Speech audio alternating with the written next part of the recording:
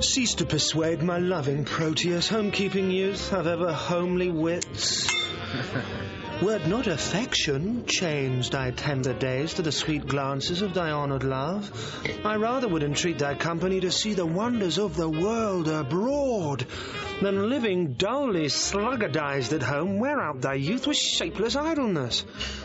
But since thou lovest, love still, and thrive therein, even as I would when I to love begin. Wilt thou be gone? Sweet Valentine, adieu. Think on thy Proteus when thou haply seest some rare noteworthy object in thy travel. Wish me partaker in thy happiness when thou dost meet good hap, and in thy danger, if ever danger do environ thee.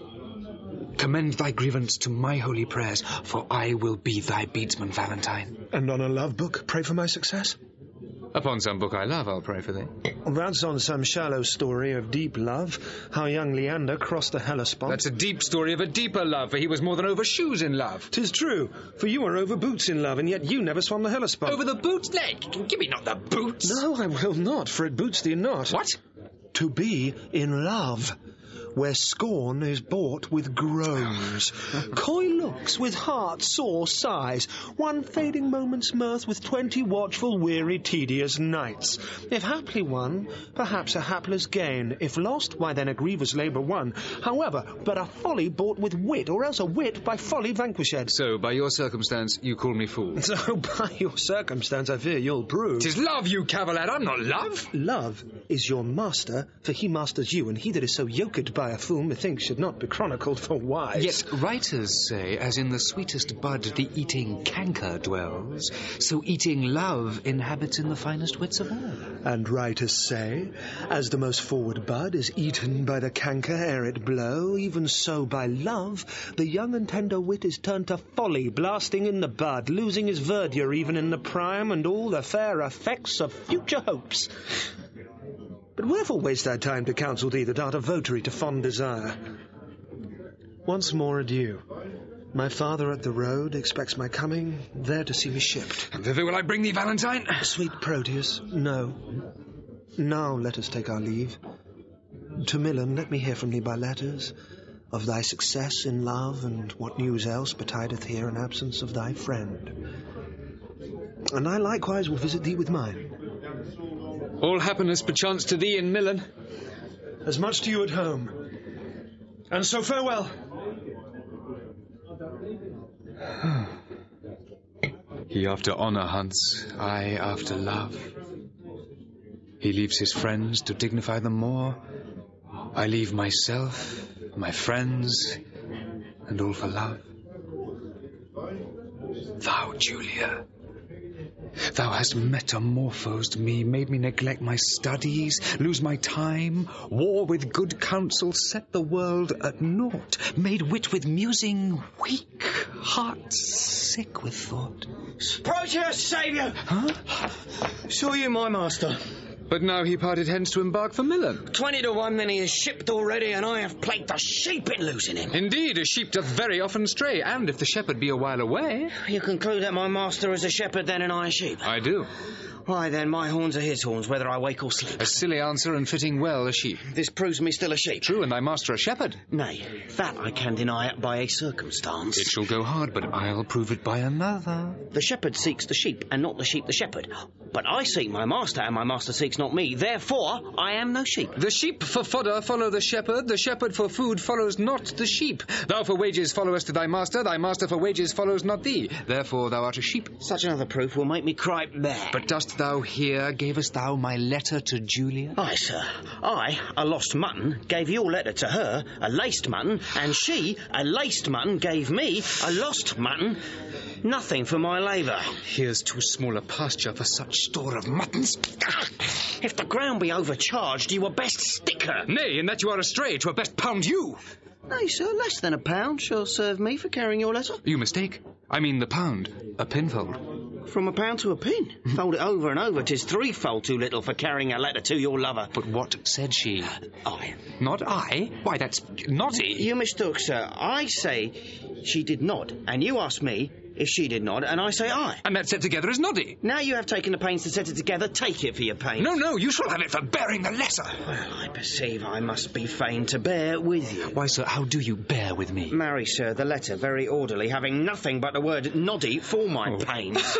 Beshrew me, but you have a quick wit. And yet it cannot overtake your slow purse. Come, open the matter in brief. What said she? Open your purse, that the money and the matter may be both at once delivered. Well, sir, here is for your pains. What said she?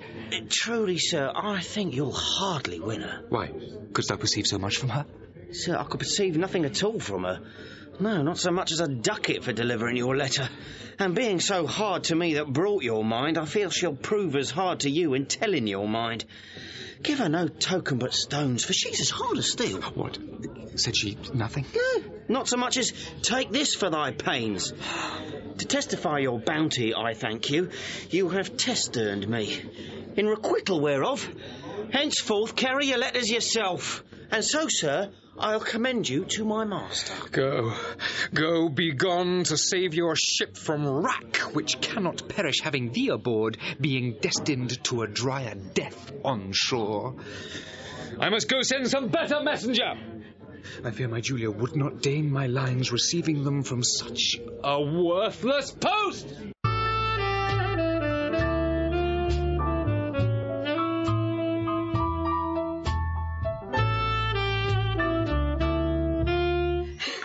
But say, Lucetta, now we are alone, wouldst thou then counsel me to fall in love?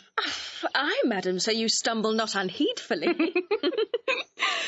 Of all the fair resort of gentlemen that every day with pile encounter me, in thy opinion, which is worthiest love?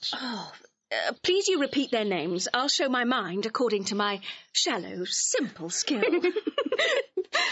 What thinkst thou of the fair Sir Eglamour? As of a knight well-spoken, neat and fine. But were I you, he never should be mine. What thinkst thou of the rich Mercatio? Well of his wealth, but of himself so. What thinkst thou of the gentle Proteus? Lord, to see what folly reigns in us. Now, what means this passion at his name? Pardon, dear madam, 'tis a passing shame that I, unworthy body as I am, should censure thus on lovely gentlemen. Why not on Proteus as of all the rest? Then thus, of many good, I think him best. Your reason? I have no other but a woman's reason.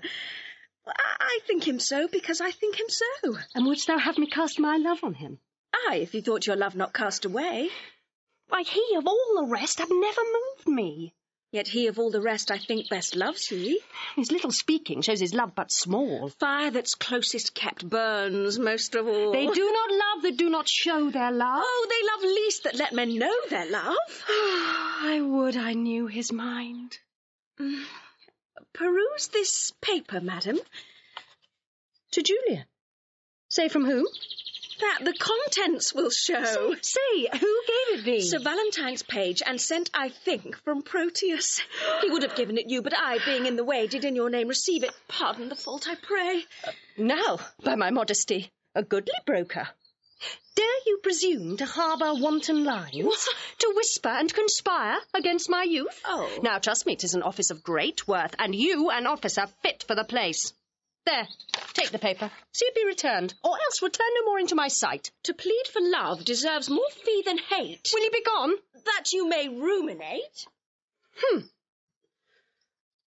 Oh, and yet I would I had o'erlooked the letter. It were a shame to call her back again, and pray her to a fault for which I chid her. What fool is she, that knows I am a maid, and would not force the letter to my view? Since maids in modesty say no to that which they would have the profferer construe aye. Oh, fie. How wayward is this foolish love, that like a testy babe will scratch the nurse, and presently, all humbled, kiss the rod. How churlishly I chid Lucetta hence, when willingly I would have had her here. How angrily I taught my brow to frown, when inward joy enforced my heart to smile. My penance is to call Lucetta back and ask remission for my folly past. What ho! Lucetta! What would your ladyship? It's near dinner time. I would it were that you might kill your stomach on your meat and not upon your maid. Oh. What is't that you took up so gingerly? Nothing. Why didst thou stoop, then? To take a paper up that I let fall. And is that paper nothing?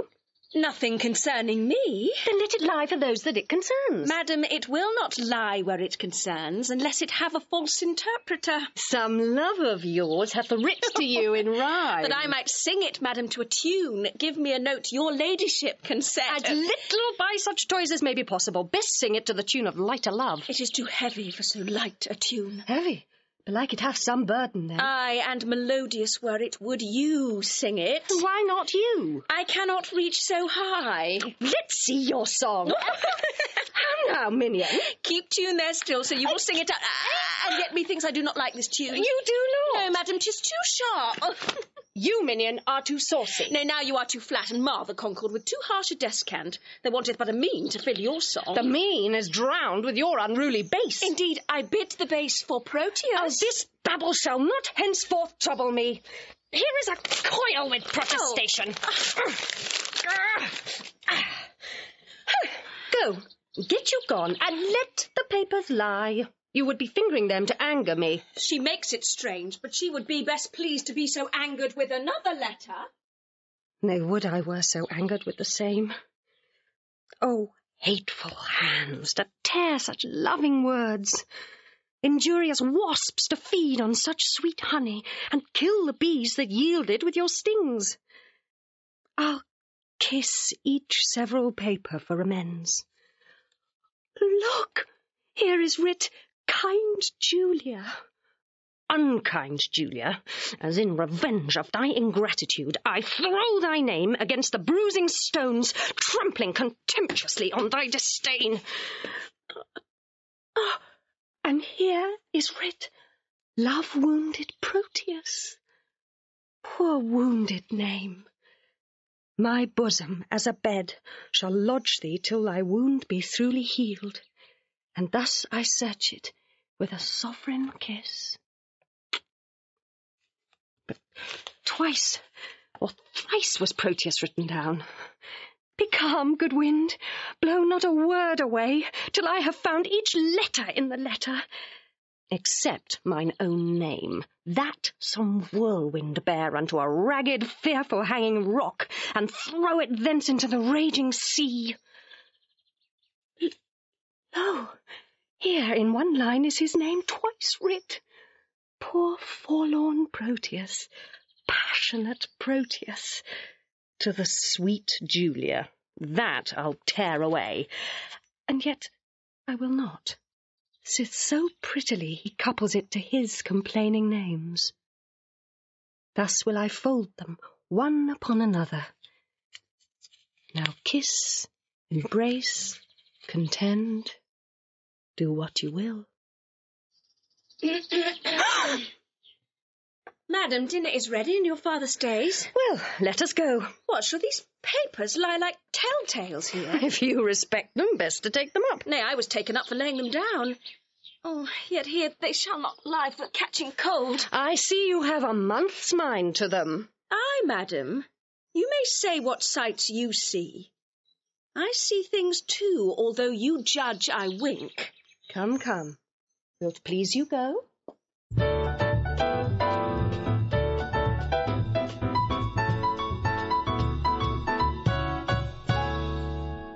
Tell me, Banthino, what sad talk was that wherewith my brother held you in the cloister? 'Twas of his nephew, Proteus, your son. Why, what of him? He wondered that your lordship would suffer him to spend his youth at home, while other men of slender reputation put forth their sons to seek preferment out, some to the wars to try their fortune there, some to discover islands far away, some to the studious universities. For any or for all these exercises he said that Proteus your son was meet, and did request me to importune you to let him spend his time no more at home.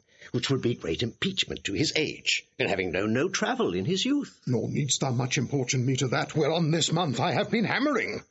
I have considered well his loss of time, and how he cannot be a perfect man, not being tried and tutored in the world.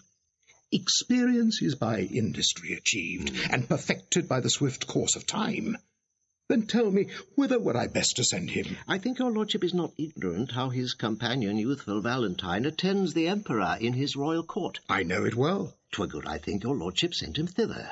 There shall he practise tilts and tournaments, hear sweet discourse, converse with noblemen, and be an eye of every exercise worthy his youth and nobleness of birth. I like thy counsel, well hast thou advised, and that thou mayest perceive how well I like it, the execution of it shall make known.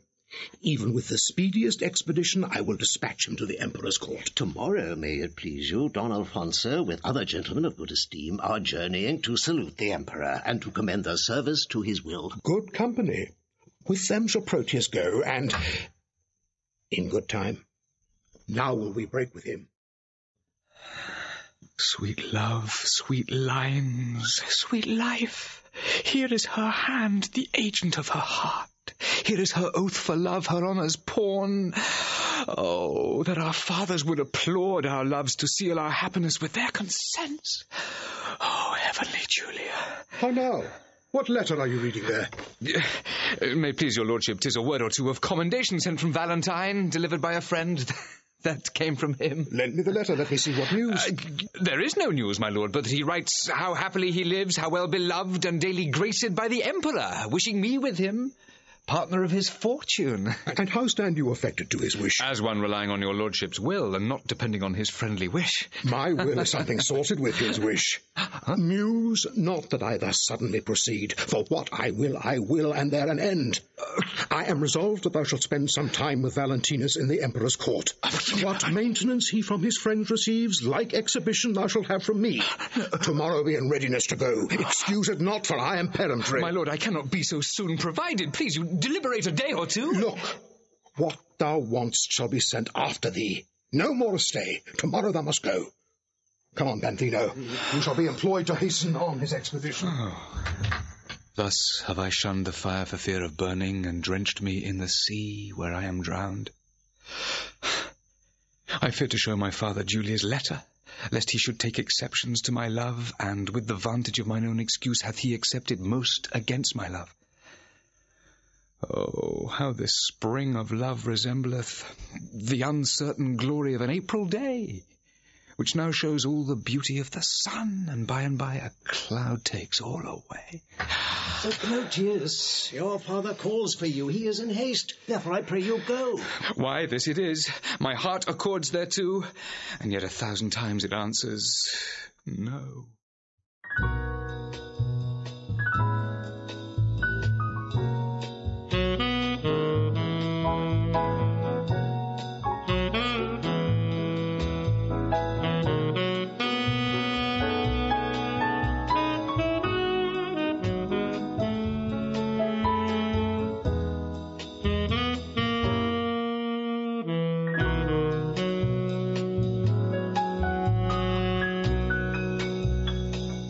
Sir, your glove. Not mine. My gloves are on. Why, then, this may be yours, for this is but one. Ha! Let me see. Aye, give it me, it's mine. Sweet ornament that decks a thing divine. Ah, Sylvia, Sylvia. Madame Sylvia! Madame Sylvia! Oh, now, Sarah. She's not within hearing, sir. Why, sir, who bade you call her? Your worship, sir, or else I mistook. Well, you'll still be too forward. And yet I was last chidden for being too slow. Go to, sir. Tell me, do you know Madame Sylvia? She that your worship loves? Why, how know you that I'm in love? Married by these special marks. First, you have learned, like Sir Proteus, to wreathe your arms like a malcontent, to relish a love song like a robin redbreast, to walk alone like one that hath the pestilence, to sigh like a schoolboy that had lost his ABC, to weep like a young wench that had buried her grandam, to fast like one that takes diet, to watch like one that fears robbing, to speak puling like a beggar at Hallowmass, You were wont, when you laughed, to crow like a cock. When you walked, to walk like one of the lions. When you fasted, it was presently after dinner. When you looked sadly, it was for want of money. And now you are metamorphosed with a mistress that when I look on you, I can hardly think you my master. Are all these things perceived in me? They are all perceived without you. Without me they cannot. Without you, nay, that's certain, for without you were so simple, none else would.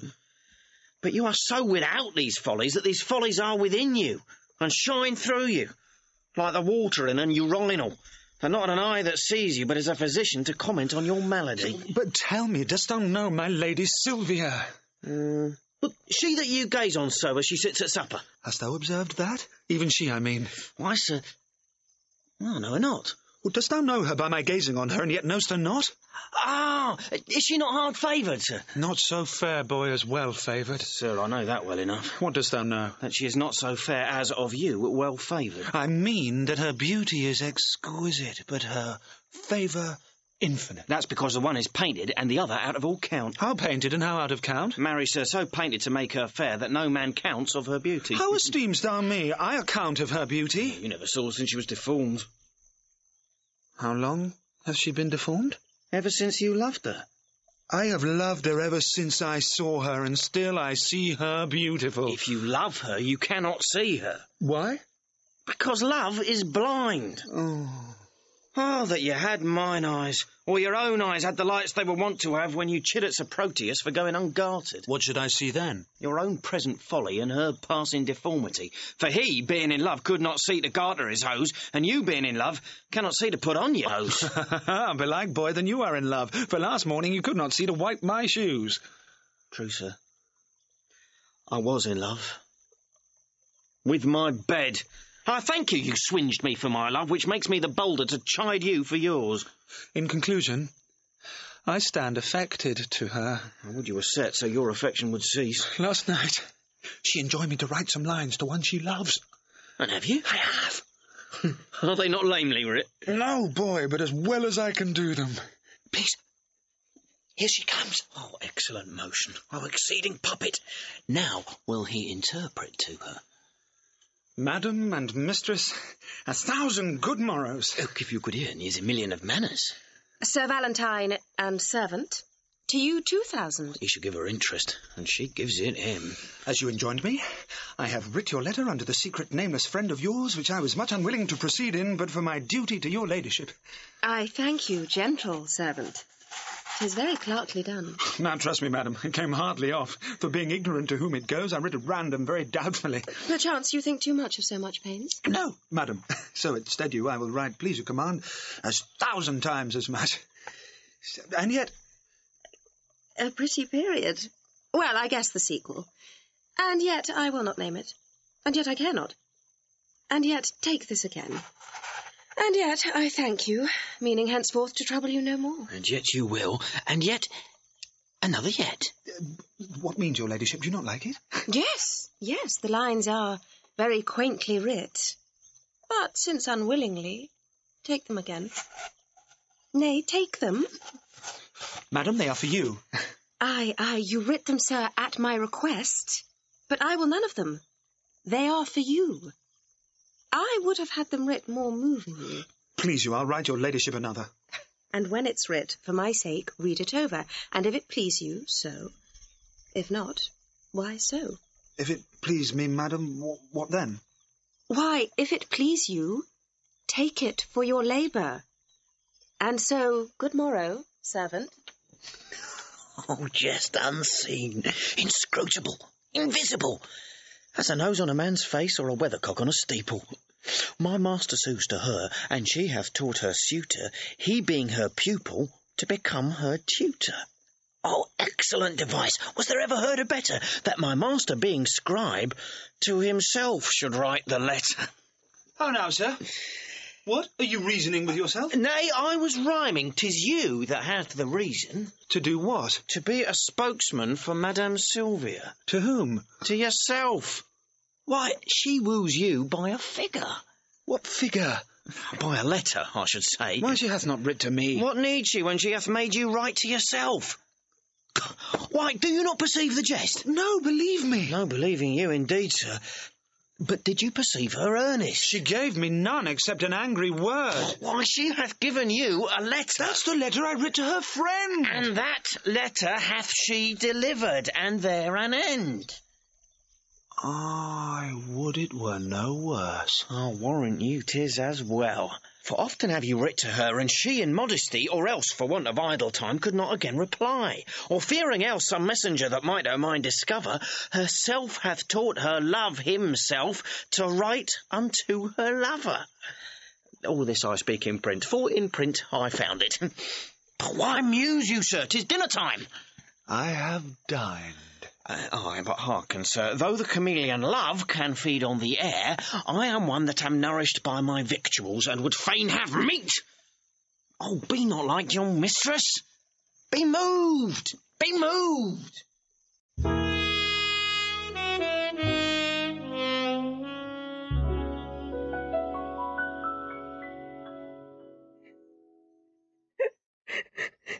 Have patience, gentle Julia. I must. Where is no remedy. When possibly I can, I will return. If you turn not, you will return the sooner. Keep this remembrance, for thy Julia's sake. Why then we'll make exchange. Here, take you this. And seal the bargain with a holy kiss. Here is my hand for my true constancy.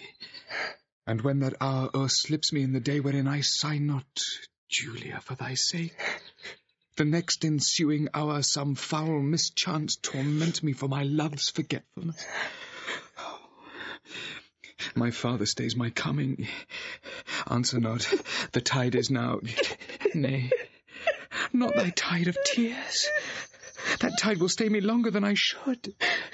Julia, farewell. What? Gone without a word? Aye, so true love should do it, cannot speak, for truth hath better deeds than words to grace it. Sir Proteus, you're stayed for. Go, I come. Alas, this parting strikes poor lovers dumb.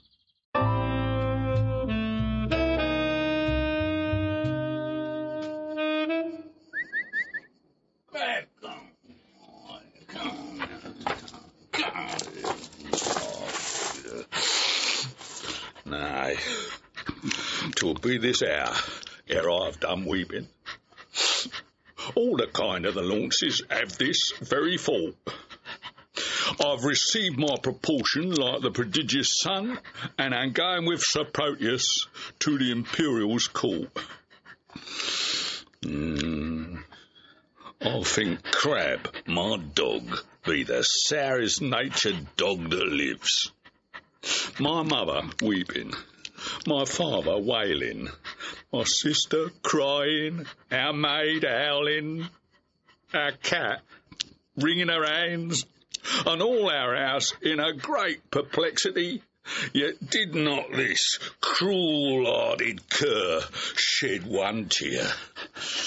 He is a stone, a very pebble stone, and has no more pity in him than a dog.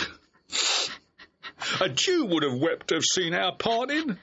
Why, my grandam, having no eyes, look you, wept herself blind at my parting. Nay, I'll show you the manner of it. This shoe is my father. No, this left shoe is my father. No, this left shoe is my mother. Nay, that cannot be so neither. Yes, it is so. It is so. It hath the worse a soul.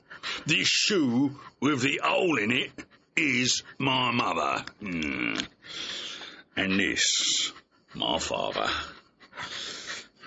Oh, fancy son, there it is. Now, sir, this staff is my sister. For look you, she is as white as a lily and as small as a wand. This hat is Nan, our maid. I am the dog. No, the dog is himself, and I am the dog. Oh, the dog is me, and I'm myself. So, now come I to my father. Father, your blessing. Now should not the shoe speak a word for weeping. Now should I kiss my father. Well, he weeps on. Now come I to my mother. Ooh, that she could speak now like a woodwoman. Well, I'll kiss her.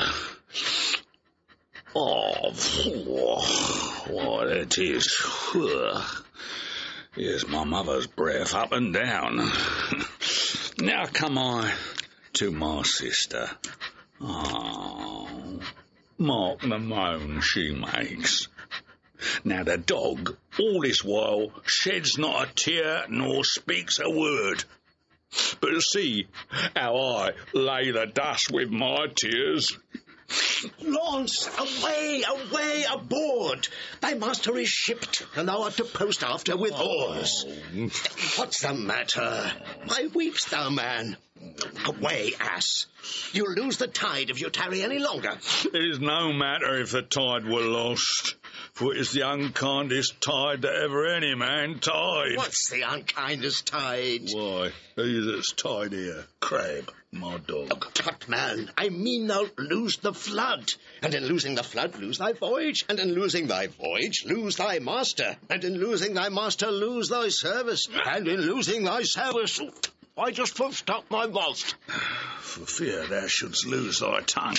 Where should I lose my tongue? In thy tail. In thy tail? Lose the tide, and the voyage, and the master, and the service, and the tide. Why, man, if the river were dry, I'm able to fill it with my tears. If the wind were down, I could drive the boat with my sighs. Come away, man. I was sent to call thee. Sir, call me what thou darest. Wilt thou go? Well, I will go. Okay.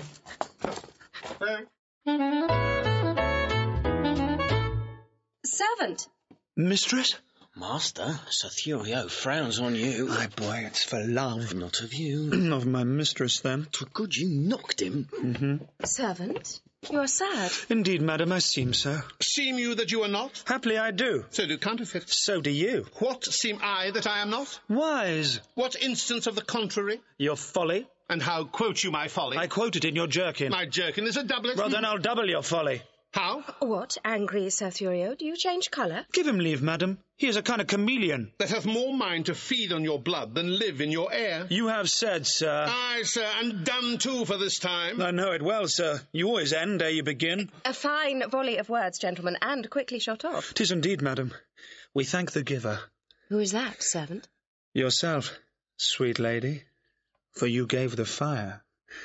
Sir Thurio borrows his wit from your ladyship's looks, and spends what he borrows kindly in your company. Sir, if you spend word for word with me, I shall make your wit bankrupt. I know it well, sir. You have an exchequer of words, and I think no other treasure to give your followers, for it appears by their bare liveries that they live by your bare words. Oh. No more, gentlemen, no more. Here comes my father. Now, daughter Sylvia, you are hard beset. Sir Valentine, your father is in good health.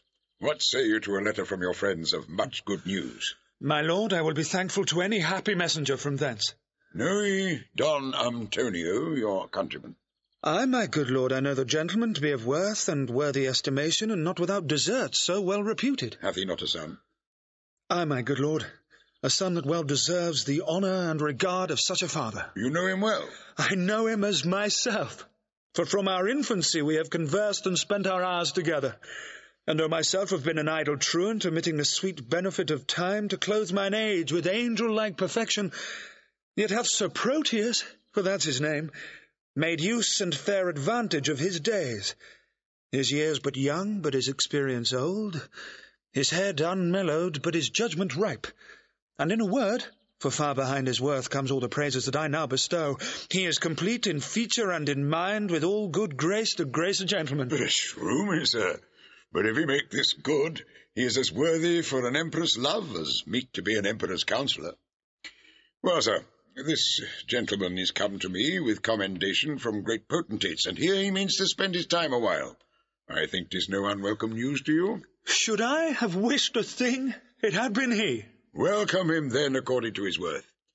Sylvia, I speak to you, and you, Sir Thurio. For Valentine, I need not cite him to it. I will send him hither to you presently. This is the gentleman I told your ladyship had come along with me, but that his mistress did hold his eyes locked in her crystal looks. Belike that now she hath enfranchised them upon some other pawn for fealty. Nay, sure, I think she holds them prisoners still. Nay, then he should be blind, and being blind, how could he see his way to seek out you? Why, Lady Love hath 20 pair of eyes. They say that love hath not an eye at all. To see such love as Thurio as yourself, upon a homely object love can wink. Have done. Here comes the gentleman. Welcome, dear Proteus! Mistress, I beseech you, confirm his welcome with some special favour. His worth is warrant for his welcome hither, if this be he you oft have wished to hear from. Mistress, it is. Sweet lady, entertain him to be my fellow servant to your ladyship. Too low a mistress for so high a servant. Not so, sweet lady, but too mean a servant to have a look of such a worthy mistress. Leave off discourse of disability, sweet lady, entertain him for your servant. My duty will I boast of, nothing else. And duty never yet did want his meed. Servant, you are welcome to a worthless mistress. I'll die on him that says so but yourself. That you are welcome. That you are worthless. Madam, my lord your father would speak with you. I wait upon his pleasure. Come, Sir Thurio, go with me. Once more, new servant, welcome. I'll leave you to confer of home affairs. When you have done, we look to hear from you. We'll both attend upon your ladyship. Now tell me, how do all from whence you came? Your friends are well and have them much commended. And how do yours? I left them all in health. How does your lady, and how thrives your love? My tales of love will want to weary you. I know you join not in a love discourse. Aye, Proteus, but that life is altered now. I have done penance for contemning love, whose high imperious thoughts have punished me with bitter fasts, with penitential groans, with nightly tears and daily heart-sore sighs. For in revenge of my contempt of love, love hath chased sleep from my enthralled eyes and made them watchers of mine own heart's sorrow. Oh, gentle Proteus, love's a mighty lord, and hath so humbled me as I confess there is no woe to his correction, nor to his service no such joy on earth. Now, no discourse, except it be of love. Now can I break my fast, dine, sup, and sleep upon the very naked name of love. Enough! I read your fortune in your eye. Was this the idol that you worship, sir? Even she. And is she not a heavenly saint? No, but she is an earthly paragon. Call her divine? I will not flatter her. Oh, flatter me, for love delights in praises. When I was sick, you gave me bitter pills, and I must minister the like to you. Then speak the truth by her, if not divine, yet let her be a principality, sovereign to all the creatures on the earth. Except my mistress. Sweet, accept not any, except thou wilt accept against my love. Have I not reason to prefer mine own? And I will help thee to prefer her too. She shall be dignified with this high honour, to bear my lady's train, lest the base earth should from her vesture chance to steal a kiss, and of so great a favour growing proud, disdain to root the summer's swelling flower, and make rough winter everlastingly. Why, Valentine, what braggardism is this? Pardon me, Proteus. All I can is nothing to her whose worth makes other worthies nothing. She is alone. Then let her alone. Not for the world. Why, man, she is mine own, and I as rich in having such a jewel as 20 seas, if all their sand were pearl, the water nectar, and the rocks pure gold. Forgive me that I do not dream on thee, because thou seest me dote upon my love. My foolish rival, that her father likes only for his possessions, are so huge, is gone with her along, and I must after, for love, thou knowest, is full of jealousy. But she loves you. Aye, and we are betrothed. Nay, more, our marriage hour, with all the cunning manner of our flight determined of.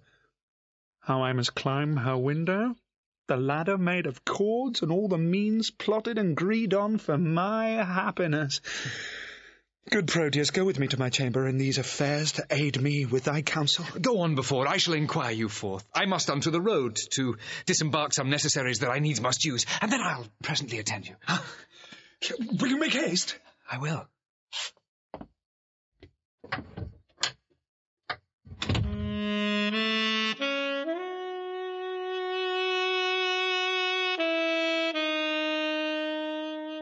Even as one heat another heat expels, or as one nail by strength drives out another, so the remembrance of my former love is by a newer object quite forgotten. Is it mine eye or Valentine's praise, her true perfection or my false transgression that makes me reasonless to reason thus? She is fair, and so is Julia that I love, that I did love, for now my love is thawed, which, like a waxen image gainst a fire, bears no impression of the thing it was. Methinks my zeal to Valentine is cold, and that I love him not as I was wont. Oh, but I love his lady too much, and that's the reason I love him so little. How shall I dote on her with more advice, that thus without advice begin to love her? 'Tis but her picture I have yet beheld, and that hath dazzled my reason's light. But when I look on her perfections, there is no reason but I shall be blind. If I can check my erring love, I will. If not, to compass her, I'll use my skill.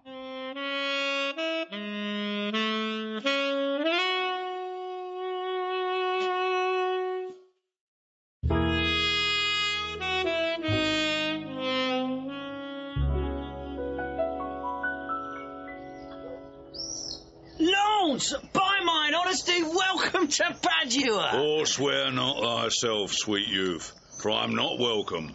I reckon this always, that a man is never undone till he be hanged, nor never welcome to a place till some certain shot be paid and the hostess say welcome. Come on, you mad chap, I'll to the alehouse with you presently, where for one shot of 5p thou shalt have 5,000 welcomes.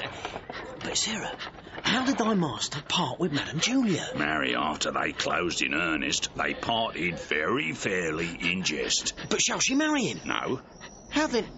Shall he marry her? No, neither. What, are they broken? No, they're both as old as a fish. Why then, how stands the matter with them? Marry thus, when it stands well with him, it stands well with her. What an ass art thou?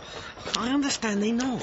What a block art thou, that thou canst not. My staff understands me. What thou sayest? Aye, and what I do too. Look thee, I'll but lean, and my staff understands me. It stands under thee indeed. Why, stand under and understand is all one. But tell me true, we'll be a match. Ask my dog. If he say aye, it will. If he say no, it will. If he shake his tail and say nothing, it will. The conclusion is, then, that it will. Thou shalt never get such a secret from me but by a parable. 'Tis well that I get it so. But, Launce, how sayst thou that my master is become a notable lover? I never knew him otherwise. Then how? A notable lover, as thou reportest him to be. Why, thou horse and ass, thou mistakest me. Why, fool, I meant not thee, I meant thy master. I tell thee, my master is become a hot lover. Why, I tell thee, I care not though he burn himself in love if thou wilt go with me to the alehouse. If not, thou art an Hebrew, a Jew, and not worth the name of a Christian. Why? Because thou hast not so much charity in thee as to go to the ale with a Christian. Wilt thou go? At thy service.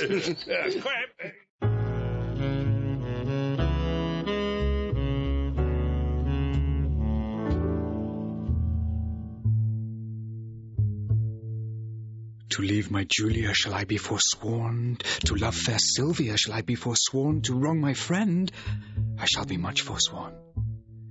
And even that power which gave me first my oath provokes me to this threefold perjury. Love bade me swear, and love bids me forswear. Oh, sweet suggesting love, if thou hast sinned, teach me, thy tempted subject, to excuse it. At first I did adore a twinkling star, but now I worship a celestial sun. Unheedful vows may heedfully be broken, and he wants wit that once resolved will to learn his wit exchange the bad for better. Oh, fie, fie, unreverend tongue, to call her bad, whose sovereignty so oft thou hast preferred with 20,000 soul-confirming oaths. I cannot leave to love, and yet I do.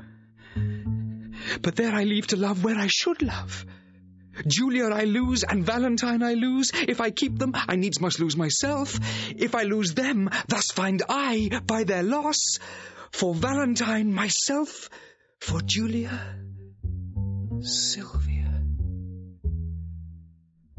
I to myself am dearer than a friend, for love is still most precious in itself, and Sylvia, witness heaven that made her fair, shows Julia but a swarthy Ethiop.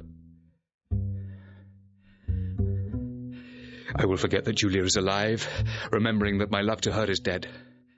And Valentine I'll hold an enemy, aiming at Sylvia as a sweeter friend. I cannot now prove constant to myself without some treachery used to Valentine.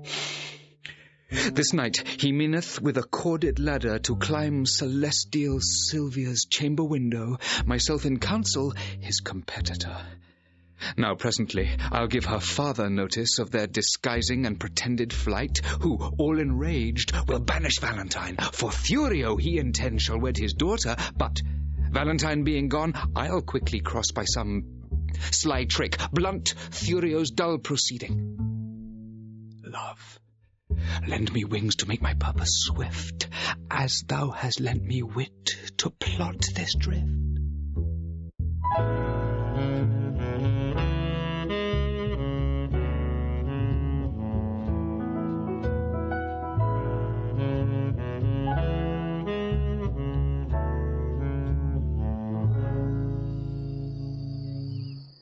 Counsel, Lucetta, gentle girl, assist me, and even in kind love I do conjure thee, who art the table wherein all my thoughts are visibly charactered and engraved, to lesson me and tell me some good mean how, with my honour, I may undertake a journey to my loving Proteus.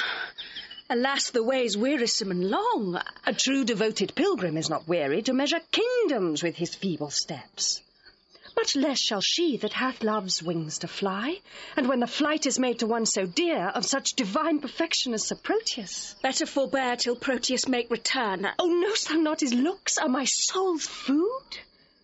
Pity the dearth that I have pined in by longing for that food so long a time. Didst thou but know the inly touch of love, thou wouldst as soon go kindle fire with snow as seek to quench the fire of love with words. I do not seek to quench your love's hot fire, but qualify the fire's extreme rage, lest it should burn above the bounds of reason. The more thou damn'st it up, the more it burns. The current that with gentle murmur glides, thou knowest, being stopped, impatiently doth rage. But when his fair course is not hindered, he makes sweet music with the enamelled stones, giving a gentle kiss to every sedge he overtaketh in his pilgrimage. And so by many winding nooks he strays with willing sport to the wild ocean. Then let me go, and hinder not my course. I'll be as patient as a gentle stream, and make a pastime of each weary step, till the last step have brought me to my love, and there I'll rest, as after much turmoil a blessed soul doth in Elysium. But in what habit will you go along? Not like a woman, for I would prevent the loose encounters of lascivious men. Gentle Lucetta, fit me with such weeds as may beseem some well-reputed page. Why, then your ladyship must cut your hair. No, girl, I'll knit it up in silken strings with 20 odd conceited true love knots. To be fantastic may become a youth of greater time than I shall show to be. What fashion, madam, shall I make your breeches? That fits as well as... Tell me, good my lord, what compass will you wear your farthingale? Why, even what fashion thou best likes, Lucetta. You must needs have them with a codpiece, madam. Out, Lucetta, that will be ill-favoured. A round hose, madam, now's not worth a pin, unless you have a codpiece to stick pins on. Lucetta, as thou lovest me, let me have what thou thinkst meet and is most mannerly. But tell me, wench, how will the world repute me for undertaking so unstayed a journey? I fear me it will make me scandalised. If you think so, then stay at home and go not. Nay, that I will not. Then never dream on infamy, but go. If Proteus like your journey when you come, no matter who's displeased when you are gone, I fear me he will scarce be pleased withal. That is the least, Lucetta, of my fear. 1,000 oaths, an ocean of his tears, and instances of infinite of love warrant me welcome to my Proteus. All these are servants to deceitful men. Base men, that use them to so base effect. But truer stars did govern Proteus' birth. His words are bonds, his oaths are oracles, his love sincere, his thoughts immaculate, his tears pure messengers sent from his heart as far from fraud as heaven from earth. Pray heaven he prove so when you come to him. Now as thou lovest me, do him not that wrong to bear a hard opinion of his truth, only deserve my love by loving him. And presently go with me to my chamber, to take a note of what I stand in need of to furnish me upon my longing journey. All that is mine, I leave at thy dispose. My goods, my lands, my reputation. Only in lieu thereof dispatch me hence. Come, answer not, but to it presently. I am impatient of my tarriance.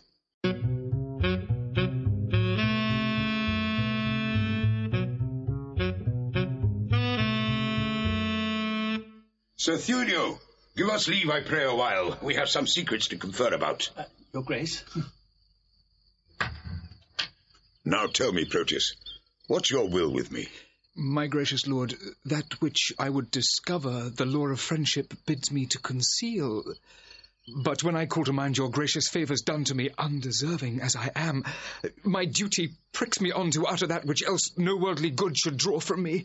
No, worthy prince, Sir Valentine, my friend, this night intends to steal away your daughter. Huh? Myself am one made privy to the plot. I know you have determined to bestow her on Thurio, whom your gentle daughter hates. And should she thus be stolen away from you, it would be much vexation to your age. Thus, for my duty's sake, I rather chose to cross my friend in his intended drift than, by concealing it, heap on your head a pack of sorrows which would press you down, being unprevented, to your timeless grave. Proteus, I thank thee for thine honest care, which to requite command me while I live. This love of theirs myself have often seen, haply when they have judged me fast asleep, and oftentimes have purposed to forbid Sir Valentine her company in my court. But, fearing lest my jealous aim might err, and so unworthily disgrace the man, a rashness that I ever yet have shunned, I gave him gentle looks, thereby to find that which thyself hast now disclosed to me. And, that thou mayest perceive my fear of this, knowing that tender youth is soon suggested, I nightly lodge her in an upper tower, the key whereof myself have ever kept, and thence she cannot be conveyed away. No, noble lord, they have devised a mean how he her chamber window will ascend, and with a corded ladder fetch her down, for which the youthful lover now is gone, and this way comes he with it presently, where, if it please you, you may intercept him. But, good my lord, do it so cunningly that my discovery be not aimed at, for love of you, not hate unto my friend, hath made me publisher of this pretence. Upon mine honour, he shall never know that I had any light from thee of this. Adieu, my lord. Sir Valentine is coming. Sir Valentine, whither away so fast? Please it your grace, there is a messenger that stays to bear my letters to my friends, and I'm going to deliver them. Be they of much import? Well, the tenor of them does but signify my health and happy being at your court. Nay, then, no matter. Stay with me a while. I am to break with thee of some affairs that touch me near, wherein thou must be secret. 'Tis not unknown to thee that I have sought to match my friend Cytherea to my daughter. I know it well, my lord. And sure, the match were rich and honourable. Besides, the gentleman is full of virtue, bounty, worth, and qualities beseeming such a wife as your fair daughter. Cannot your grace win her to fancy him? No, trust me, she is peevish, sullen, froward, proud, disobedient, stubborn, lacking duty neither regarding that she is my child, nor fearing me as if I were her father. And, may I say to thee, this pride of hers, upon advice, hath drawn my love from her. And where I thought the remnant of mine age should have been cherished by her childlike duty, I now am full resolved to take a wife, and turn her out, to who will take her in. Then let her beauty be her wedding dower. For me and my possessions she esteems not. What would your grace have me to do in this? There is a lady in Verona here whom I affect, but she is nice and coy, and naught esteems my aged eloquence. Now, therefore, would I have thee to my tutor, for long agone I have forgot to court. Besides, the fashion of the time is changed. How and which way I may bestow myself to be regarded in her sun-bright eye. Win her with gifts, if she respect not words. Dumb jewels, often in their silent kind, more than quick words do move a woman's mind. But she did scorn a present that I sent her. A woman sometimes scorns what best contents her. Send her another. Never give her o'er, for scorn at first makes after love the more. If she do frown, 'tis not in hate of you, but rather to beget more love in you. If she do chide, 'tis not to have you gone, for why, the fools are mad if left alone. Take no repulse, whatever she doth say. Forget you gone, she doth not mean away. Flatter and praise, commend, extol their graces. Though ne'er so black, say they have angels' faces. That man that hath a tongue, I say, is no man, if with his tongue he cannot win a woman. But she, I mean, is promised by her friends unto a youthful gentleman of worth, and kept severely from resort of men, that no man hath access by day to her. Why, then I would resort to her by night. Aye, but the doors be locked and keys kept safe, that no man hath recourse to her by night. What lets but one may enter at her window? Her chamber is aloft, far from the ground, and built so shelving that one cannot climb it without apparent hazard of his life. Why, then a ladder, quaintly made of cords, to cast up with a pair of anchoring hooks, would serve to scale another hero's tower, so boldly Andoh would adventure it. Now, as thou art a gentleman of blood, advise me where I may have such a ladder. When would you use it? Pray, sir, tell me that. This very night. For love is like a child that longs for everything he can come by. By 7 o'clock, I'll get you such a ladder. But hark thee, I will go to her alone. How shall I best convey the ladder thither? It will be light, my lord, that you may bear it under a cloak that is of any length. A cloak as long as thine will serve the turn? Aye, my good lord. Then let me see thy cloak. I'll get me one of such another length. Oh, any cloak will serve the turn, my lord. How shall I fashion me to wear a cloak? Sir, I pray thee, let me feel thy cloak upon me. It's not... What? What letter is this same? What's here? To Sylvia? My lord. And here an engine fit for my proceeding. I'll be so bold to break the seal for once. I don't... My thoughts do harbour with my Sylvia nightly, and slaves they are to me that send them flying. Oh, could their master come and go as lightly, himself would lodge where senseless they are lying? My herald thoughts in thy pure bosom rest them, while I, their king, that thither them importune, do curse the grace that with such grace hath blessed them, because myself do want my servants' fortune. I curse myself, for they are sent by me, that they should harbour where their lord should be. What's here? Well, Sylvia, this night I will enfranchise thee. 'Tis so. And here's the ladder for the purpose. Why, Phaeton, for thou art Merop's son, wilt thou aspire to guide the heavenly car and with thy daring folly burn the world? My lord. Wilt thou reach stars because they shine on thee? Well... Go, base intruder, overweening slave. Bestow thy fawning smiles on equal mates, and think my patience more than thy desert is privilege for thy departure hence. Thank me for this more than for all the favours which all too much I have bestowed on thee. But if thou linger in my territories longer than swiftest expedition will give thee time to leave our royal court, by heaven my wrath shall far exceed the love I ever bore my daughter or thyself. Begone! No. I will not hear thy vain excuse. But as thou lovest thy life, make speed from hence! No.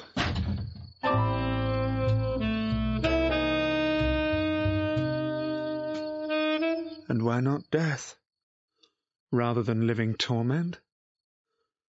To die is to be banished from myself, and Sylvia is myself. Banished from her is self from self, a deadly banishment. What light is light, if Sylvia be not seen? What joy is joy, if Sylvia be not by? Unless it be to think that she is by, and feed upon the shadow of perfection. Except I be by Sylvia in the night, there is no music in the nightingale. Unless I look on Sylvia in the day, there is no day for me to look upon. She is my essence, and I leave to be, if I be not by her fair influence fostered, illumined, cherished, kept alive. I fly not death to fly his deadly doom. Tarry I here, I but attend on death. But fly I hence, I fly away from life.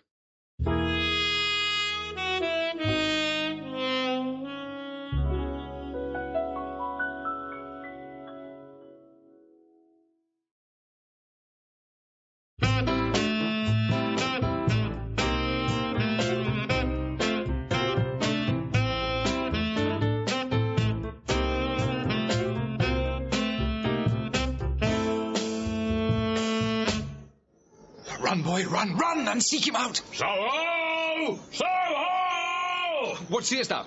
In we go to find. There's not a hair on's head, but 'tis a Valentine. Valentine? No. Who then, his spirit? Neither. What then? Nothing. And nothing speak, master, shall I strike? Who wouldst thou strike? Nothing. Oh, villain, forbear. Why, sir, I'll strike nothing. I'll pray. Sir, I say forbear.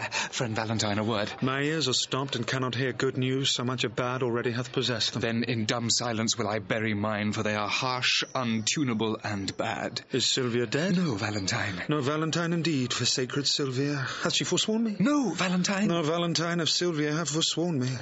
What is your news? Sir, there is a proclamation that you are vanished. That thou art banished. Oh, that's the news.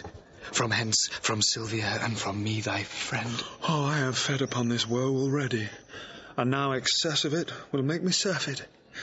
Doth Sylvia know that I am banished? Aye, and she hath offered to the doom, which unreversed stands in effectual force, a sea of melting pearl, which some call tears.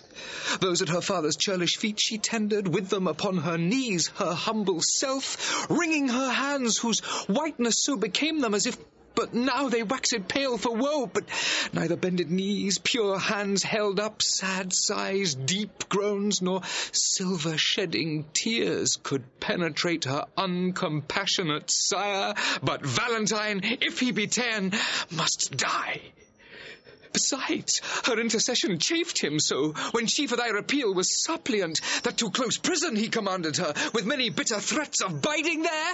No more, unless the next word that thou speakst have some malignant power upon my life. If so, I pray thee breathe it in mine ear as ending anthem of my endless dolour. Cease to lament for that thou canst not help, and study help for that which thou lament'st.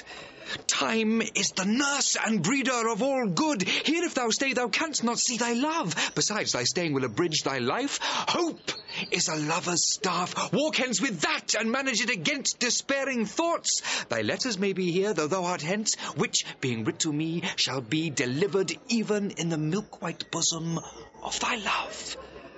The time now serves not to expostulate. Come, I'll convey thee through the city gate, and ere I part with thee, confer at large of all that may concern thy love affairs.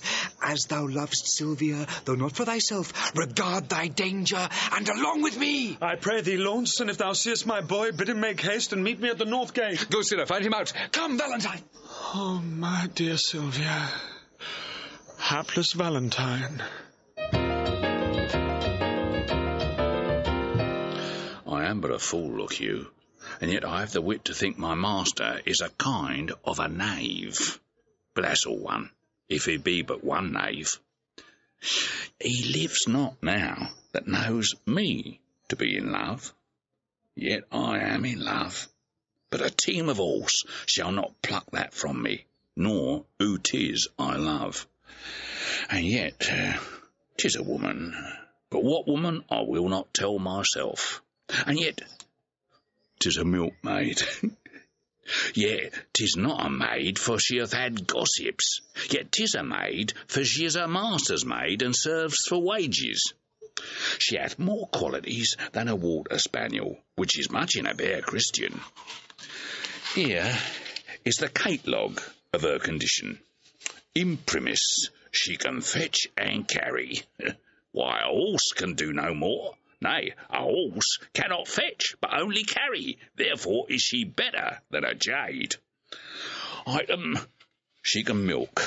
Oh, look you, a sweet virtue in a maid with clean hands. Now, Senor Launce, what news with your mastership? With my mastership? Why, it is at sea. Well, your old vice still, mistake the word. What news, then, in your paper? The black's news that ever thou heardst. Why, man, how black? Why, as black as ink. Well, let me read them. Fie on thee, jolthead, thou canst not read. Thou liest. I can. I'll try thee. Tell me this, who begot thee? Mary, the son of my grandfather. Oh, illiterate loiterer. It was the son of thy grandmother. This proves that thou canst not read. Come, fool, come. Try me in thy paper. And St. Nicholas be thy speed. Imprimis, she can milk. Aye, that she can. Item, she brews good ale. And thereof comes the proverb, blessing of your art, you brew good ale. Item, she can sew. That's as much as to say, can she sew? Item, she can knit. What need a man care for a stock with a wench when she can knit him a stock? Item, she can wash and scour. A special virtue, for then she need not be washed and scoured. Item, she can spin. Then may I set the world on wheels when she can spin for her living. Item, she hath many nameless virtues. That's as much as to say bastard virtues, that indeed know not their fathers, and therefore have no names.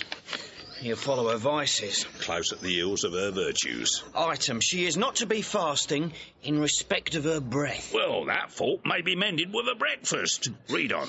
Item, she hath a sweet mouth. That makes amends for a sour breath. Item, she doth talk in her sleep. It's no matter for that, so she sleep not in her talk. Item, she is slow in words. Oh, villain that set this down among her vices. To be slow in words is a woman's only virtue. I pray thee, out with it, and place it for her chief virtue. Item, she is proud. Out with that, too. It was Eve's legacy and cannot be ta'en from her. Item, she hath no teeth. I care not for that neither, because I love crusts. Item, she is cursed. Well, the best is, she hath no teeth to bite. Item, she will often praise her liquor. If her liquor be good, she shall. If she will not, I will. For good things should be praised. Item, she is too liberal. Of her tongue she cannot, for that's writ down she is slow of. Of her purse she shall not, for that I'll keep shut. Now, of another thing, she may, and that cannot I help. Well, proceed. The item, she hath more hair than wit, and more faults than hairs, and more wealth than faults. Stop there! I'll have her. She was mine and not mine twice or thrice in that last article. Rehearse that once more. Item, she hath more hair than wit. More hair than wit? Well, it may be. I'll prove it. The cover of the salt hides the salt, and therefore it is more than the salt. The hair that covers the wit is more than the wit, for the greater hides the less. What's next? And more faults than hairs. That's monstrous. All that were out. And more wealth than faults. Why, that word makes the faults gracious. Well, I'll have her. And if it be a match, as nothing is impossible... What then? Why, then will I tell thee that thy master stays for thee at the North Gate. For me? For thee. Aye, who art thou? He hath stayed for a better man than thee. And must I go to him? Thou must run to him, for thou hast stayed so long that going will scarce serve the turn. I didst not tell me sooner. Pox of your love letters!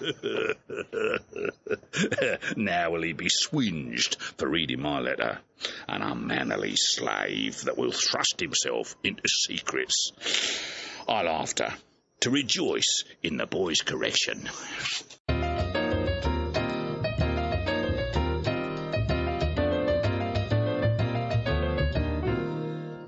Sir Thurio, fear not but that she will love you now Valentine is banished from her sight. Since his exile she hath despised me most, forswore my company and railed at me, that I am desperate of obtaining her. This weak impress of love is as a figure trenched in ice, which with an hour's heat dissolves to water and doth lose his form. A little time will melt her frozen thoughts, and worthless Valentine shall be forgot. How now, Sir Proteus? Is your countryman, according to our proclamation, gone? Gone, my good lord. My daughter takes his going grievously. A little time, my lord, will kill that grief. So I believe, but Thurio thinks not so. Proteus, the good conceit I hold of thee, for thou hast shown some sign of good desert, makes me the better to confer with thee. Longer than I prove loyal to your grace, let me not live to look upon your grace. Thou knowest how willingly I would effect the match between Sir Thurio and my daughter. I do, my lord. And also I think thou art not ignorant how she opposes her against my will. She did, my lord, when Valentine was here. Aye, and perversely she persevers so. What might we do to make the girl forget the love of Valentine and love Sir Thurio? Yes. The best way is to slander Valentine with falsehood, cowardice, and poor descent. 3 things that women highly hold in hate. Aye, but you'll think that it is spoken hate. Aye, if his enemy deliver it. Therefore, it must with circumstance be spoken by one whom she esteemeth as his friend. Then you must undertake to slander him. And that... my lord, I shall be loath to do. 'Tis an ill office for a gentleman, especially against his very friend. Where your good word cannot advantage him, your slander never can endamage him. Therefore the office is indifferent, being entreated to it by your friend. You have prevailed, my lord. If I can do it by aught that I can speak in his dispraise, she shall not long continue love to him. But say this weed her love from Valentine, it follows not that she will love Sir Thurio. Therefore, as you unwind her love from him, lest it should ravel and be good to none, you must provide to bottom it on me, which must be done by praising me as much as you in worth dispraise Sir Valentine. And Proteus, we dare trust you in this kind because we know, on Valentine's report, you are already love's firm votary and cannot soon revolt and change your mind. Upon this warrant shall you have access where you with Sylvia may confer at large, for she is lumpish, heavy, melancholy, and for your friend's sake will be glad of you, where you may temper her by your persuasion to hate young Valentine and love my friend. As much as I can do, I will effect. But you, Sir Thurio, are not sharp enough. You must lay lime to tangle her desires by wailful sonnets, whose composed rhymes should be full fraught with serviceable vows. Aye, much is the force of heaven-bred poesy. Say that upon the altar of her beauty you sacrifice your tears, your sighs, your heart. Right till your ink be dry, and with your tears moist it again, and frame some feeling line that may discover such integrity. For Orpheus' lute was strung with poet's sinews, whose golden touch could soften steel and stones, make tigers tame, and huge leviathans forsake unsounded deeps to dance on sands. After your dire lamenting elegies, visit by night your lady's chamber window with some sweet consort. To their instruments tune a deploring dump. Dump? The night's dead silence will well become such sweet complaining grievance. This, or else nothing, will inherit her. This discipline shows thou hast been in love. And thy advice this night I'll put in practice. Therefore, sweet Proteus, my direction giver, let us into the city presently to sort some gentleman well skilled in music. I have a sonnet that will serve the turn to give the onset to thy good advice. About it, gentlemen. We'll wait upon your grace till after supper, and afterward determine our proceedings. Even now about it. I will pardon you.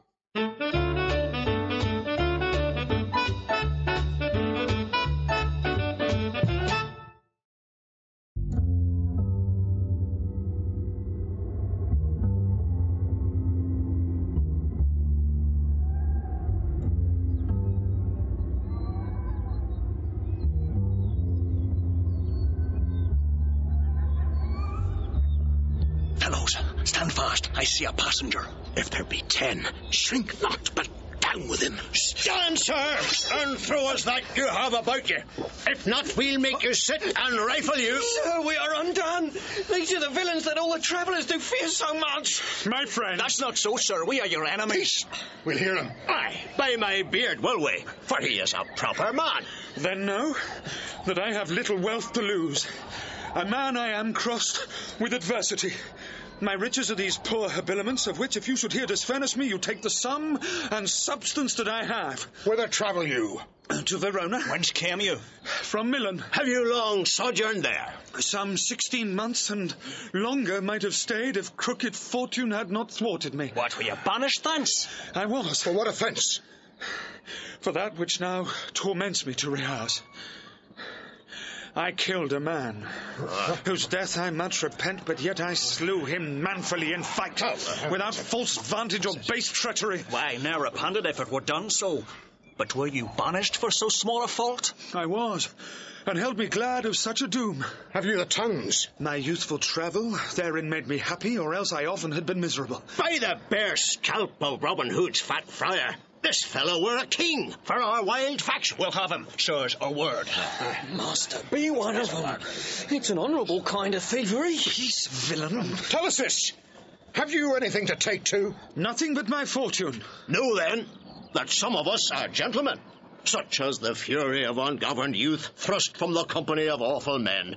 Myself was from Verona banished, for practising to steal away a lady, an heir, and near allied unto the Duke. And I from Mantua, for a gentleman who in my mood I stabbed unto the heart. And I for such like petty crimes as these, but to the purpose, for we cite our faults that they may hold excused our lawless lives. And partly seeing you are beautified with goodly shape, and by your own report a linguist, and a man of such perfection as we do in our quality much want. Indeed, because you are a banished man. Therefore, above the rest we parley to you. Are you content to be our general, to make a virtue of necessity, and live as we do in this wilderness? What sayst thou? Wilt thou be of our consort? Say aye, and be the captain of us all. We'll do thee homage, and be ruled by thee. Love thee as our commander and our king. But if thou scorn our courtesy, thou diest. Thou shalt not live to brag what we have offered. I take your offer, and will live with you. Provided that you do no outrages on silly women or poor passengers. No, we detest such vile base practices. Come, go with us. We'll bring thee to our cruise, and show thee all the treasure we have got, which with ourselves all rest at thy dispose.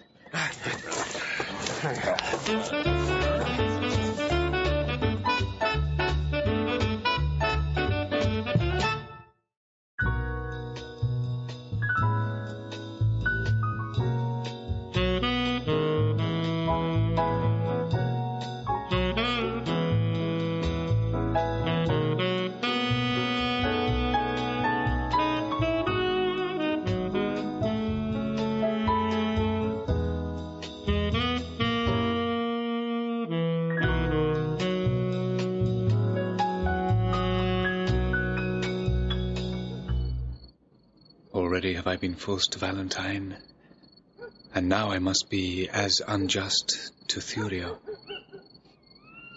Under the colour of commending him, I have accessed my own love to prefer. But Sylvia is too fair, too true, too holy to be corrupted with my worthless gifts. When I protest true loyalty to her, she twits me with my falsehood to my friend. When to her beauty I commend my vows, she bids me think how I have been forsworn in breaking faith with Julia, whom I loved, and, notwithstanding all her sudden quips, the least whereof would quell a lover's hope, yet, spaniel-like, the more she spurns my love, the more it grows and fawneth on her still. But here comes Thurio. Now must we to her window and give some evening music to her ear. How now, Sir Proteus? Are you crept before us? Aye, gentle Thurio, for you know that love will creep in service where it cannot go.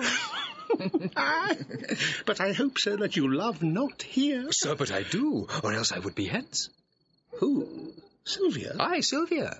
For your sake? Oh, I thank you for your own. Now, gentlemen, let's tune and twit lustily a while.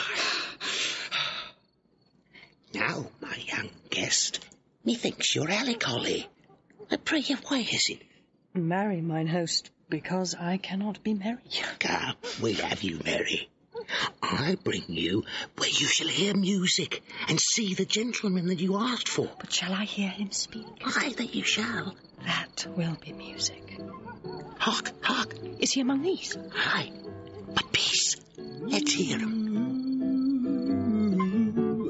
Who is Sylvia? What is she that all our swains command her? Wholly fair and wise is she, the heavens such grace did lend her, that she might admired be.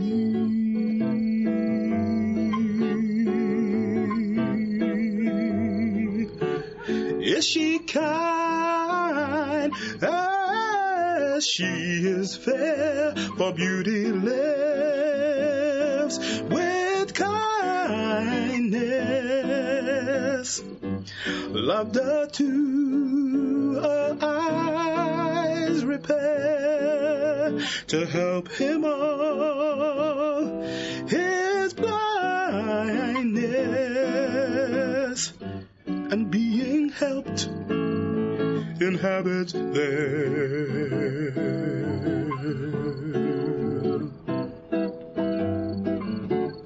Then to Sylvia let us sing that Sylvia is excelling. She excels each mortal thing upon the dull earth dwelling. To her let us garlands bring.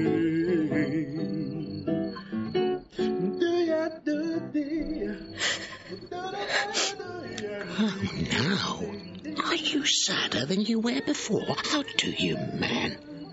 The music likes you not? You mistake. The musician likes me not. Why, my pretty youth? He plays false, father. How? Out of tune on the strings? Not so, but yet so false that he grieves my very heartstrings. You have a quick ear. Aye, I would deaf. It makes me have a slow heart. I perceive you delight not in music. Not a whit when it jars so. Hark! What fine changes in the music. Aye, that change is the spite.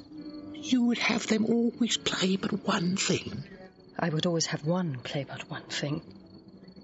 But, host, doth this Sir Proteus that we talk on often resort unto this gentlewoman? I tell you what Launce's man told me. He loved her out of all neck. Where is Launce? Gone to seek his dog, which tomorrow, by his master's command, he must carry for a present to his lady. Peace, stand aside, the company parts. Sir Thurio, fear not you. I will so plead that you shall say my cunning drift excels. Where meet we? At St. Gregory's Well. Farewell.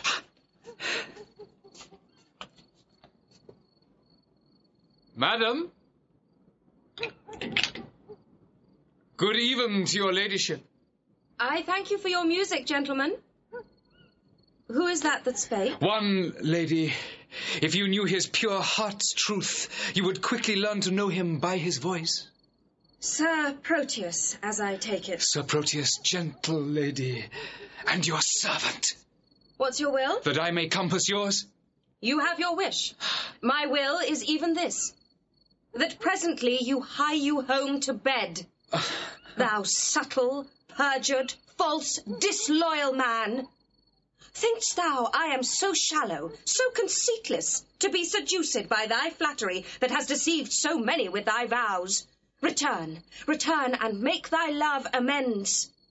For me, by this pale queen of night, I swear I am so far from granting thy request that I despise thee for thy wrongful suit, and by intend to chide myself, even for this time I spend in talking to thee. I grant, sweet love, that I did love a lady, but she is dead. 'Twere false if I should speak it, for I am sure she is not buried. Say that she be.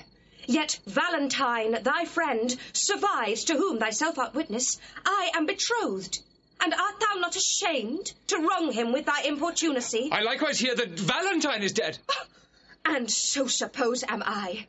For in his grave, assure thyself, my love is buried. Sweet lady, let me rake it from the earth. Go to thy lady's grave and call hers thence. Or at the least in her sepulchre thine. He heard not that. Madam, if your heart be so obdurate, vouchsafe me yet your picture for my love, the picture that is hanging in your chamber. To that I'll speak, to that I'll sigh and weep. For since the substance of your perfect self is else devoted, I am but a shadow. And to your shadow will I make true love. If 'twere a substance, you would sure deceive it, and make it but a shadow as I am. I am very loath to be your idol, sir. But since your falsehood shall become you well to worship shadows and adore false shapes, send to me in the morning, and I'll send it. And so, good rest. As wretches have o'er night that wait for execution in the morn. Host, will you go? By my halidon, I was fast asleep. Pray you, where lies Sir Proteus? Mary, at my house. Trust me, I think 'tis almost day. Not so, but it hath been the longest night that e'er I watched, and the most heaviest.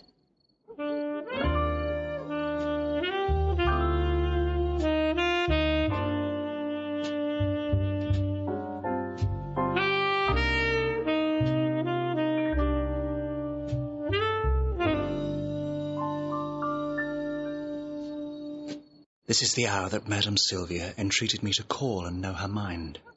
There's some great matter she'd employ me in. Madam? Madam? Who calls?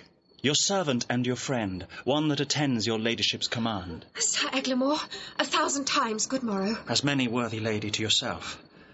According to your ladyship's impose, I am thus early come to know what service it is your pleasure to command me in. Oh, Eglamour, thou art a gentleman.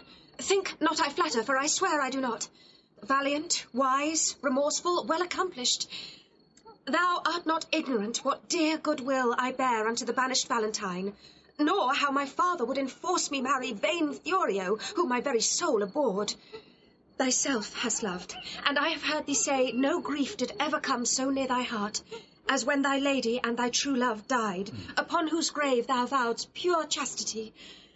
Sir Eglamour, I would to Valentine, to Mantua, where I hear he makes abode, and for the ways are dangerous to pass, I do desire thy worthy company, upon whose faith and honour I repose. Urge not my father's anger, Eglamour, But think upon my grief, a lady's grief, and on the justice of my flying hence, to keep me from a most unholy match, which heaven and fortune still rewards with plagues. I do desire thee, even from a heart as full of sorrows as the sea of sands, to bear me company and go with me, if not, to hide what I have said to thee, that I may venture to depart alone. Madam, I pity much your grievances, which since I know they virtuously are placed, I give consent to go along with you, recking as little what betideth me, as much I wish all good befortune you. When will you go? This evening coming. Where shall I meet you? At Friar Patrick's cell, where I intend holy confession. I will not fail, your ladyship. Good morrow, gentle lady. Good morrow, kind Sir Eglamour.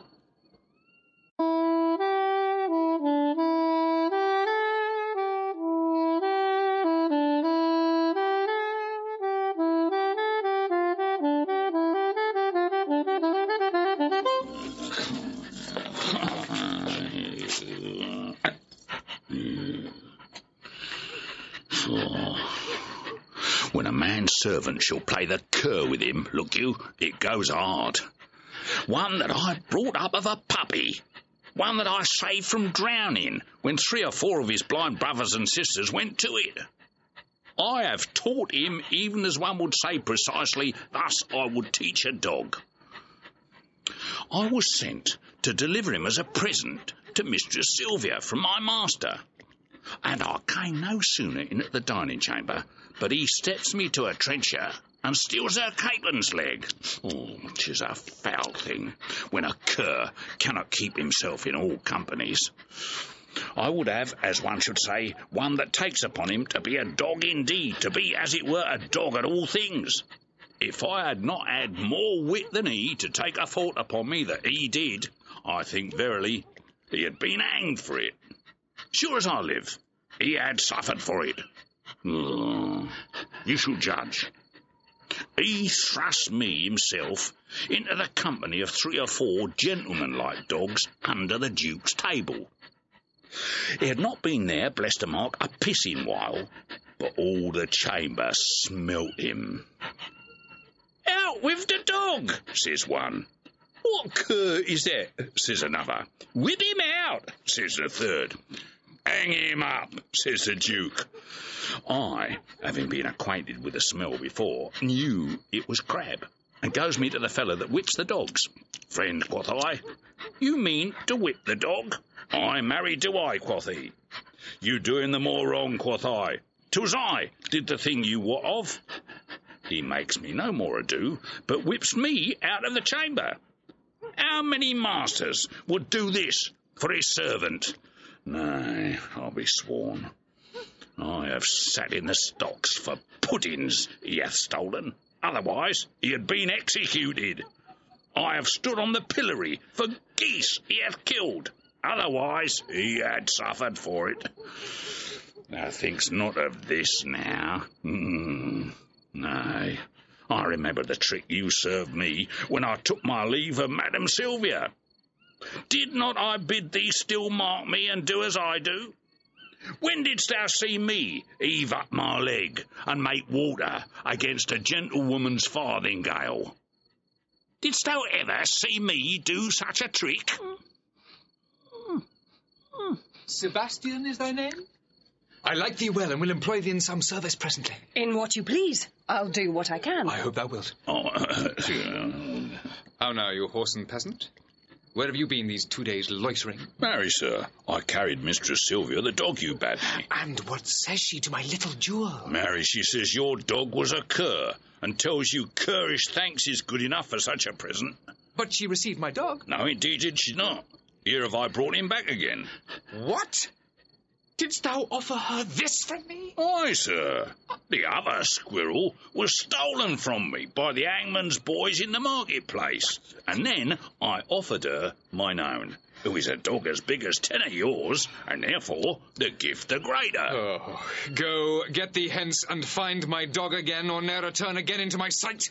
Away, I say! Oh. Stayest thou to vex me here? Come on, Crab, come on. A slave that still and then turns me to shame. Sebastian, I have entertained thee partly that I have need of such a youth that can with some discretion do my business, for it is no trusting to young foolish lout. But chiefly for thy face and thy behaviour, which, if my augury deceive me not, witness good bringing up, fortune and truth. Therefore know thou, for this I entertain thee. Go presently, and take this ring with thee, deliver it to Madam Sylvia. She loved me well, delivered it to me. It seems you loved not her, to leave her token. She is dead, belike? Not so, I think she lives. Alas. Why dost thou cry alas? I cannot choose but pity her. Wherefore shouldst thou pity her? Because methinks that she loved you as well as you do love your Lady Sylvia. She dreams on him that has forgot her love. You dote on her that cares not for your love. 'Tis pity love should be so contrary, and thinking on it makes me cry alas. Well, give her that ring, and therewithal this letter. That's her chamber. Tell my lady I claim the promise for her heavenly picture.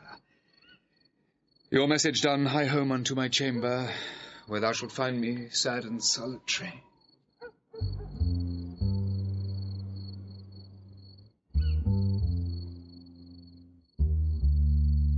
How many women would do such a message? Alas, poor Proteus, thou hast entertained a fox to be the shepherd of thy lambs. Alas, poor fool, why do I pity him that with his very heart despiseth me? Because he loves her, he despiseth me. Because I love him, I must pity him. This ring I gave him when he parted from me, to bind him to remember my goodwill. And now am I, unhappy messenger, to plead for that which I would not obtain, to carry that which I would have refused, to praise his faith which I would have dispraised. I am my master's true confirmed love, but cannot be true servant to my master unless I prove false traitor to myself. Yet will I woo for him, but yet so coldly, as heaven it knows I would not have him speed. Gentlewoman, good day. I pray you, be my mean to bring me where to speak with Madam Sylvia. What would you with her, if that I be she? If you be she, I do entreat your patience to hear me speak the message I am sent on. From whom? From my master, Sir Proteus, madam. Oh, he sends you for a picture. Aye, madam. Ursula, bring my picture there. Madam. Go, give your master this. Tell him from me, one Julia that his changing thoughts forget would better fit his chamber than this shadow. Madam, please you peruse this letter. Pardon me, madam, I have unadvised delivered you a paper that I should not. This is the letter to your ladyship. I pray thee, let me look on that again. It may not be, good madam, pardon me. There, hold. I will not look upon your master's lines. I know they are stuffed with protestations, and full of new-found oaths which he will break, as easily as I do tear his paper. Madam, he sends your ladyship this ring. The more shame for him that he sends it me. For I have heard him say 1,000 times his Julia gave it him at his departure. Though his false finger have profaned the ring, mine shall not do his Julia so much wrong. She thanks you. What sayest thou? I thank you, madam, that you tender her. Poor gentlewoman, my master wrongs her much. Dost thou know her? Almost as well as I do know myself.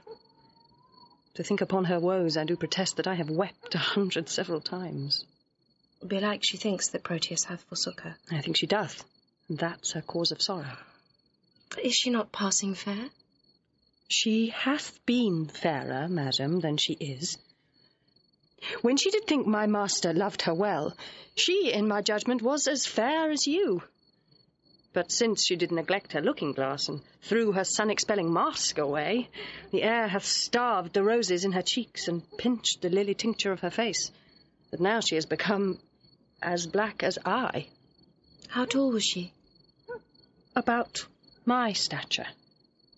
For at Pentecost, when all our pageants of delight were played, our youth got me to play the woman's part, and I was trimmed in Madame Julia's gown, which served me as fit by all men's judgments as if the garment had been made for me. Therefore I know she is about my height. And at that time I made her weep a good, for I did play a lamentable part. Madam, 'twas Ariadne, passioning for Theseus' perjury and unjust flight, which I so lively acted with my tears, that my poor mistress, moved therewithal, wept bitterly, and would I might be dead, if I in thought felt not her very sorrow. She is beholding to thee, gentle youth. Alas, poor lady, desolate and left. I weep myself to think upon thy words. Here, youth, there is my purse. I give thee this for thy sweet mistress' sake, because thou lovest her. Farewell. And she shall thank you for it, if e'er you know her. A virtuous gentlewoman, mild and beautiful. I hope my master's suit will be but cold, since she respects my mistress' love so much. Alas, how love can trifle with itself. Here is her picture. Let me see. I think if I had such attire, this face of mine were full as lovely as is this of hers. Yet the painter flattered her a little, unless I flatter with myself too much. Her hair is auburn, mine is perfect yellow. If that be all the difference in his love, I'll get me such a coloured periwig. Her eyes are grey as glass, and so are mine. Ay, but her forehead's low, and mine's as high. What should it be that he respects in her, but I can make respective in myself, if this fond love were not a blinded god? Come, shadow, come, and take this shadow up, for 'tis thy rival. O thou senseless form, thou shalt be worshipped, kissed, loved, and adored. And were there sense in his idolatry, my substance should be statue in thy stead. I'll use thee kindly for thy mistress' sake, that used me so. Or else, by Jove, I vow I should have scratched out your unseeing eyes to make my master out of love with thee.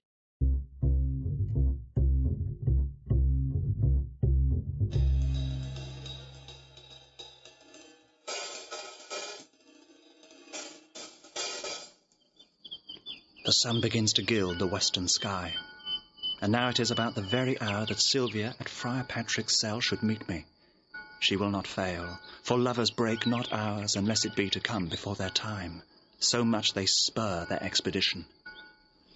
See where she comes. Lady, a happy evening.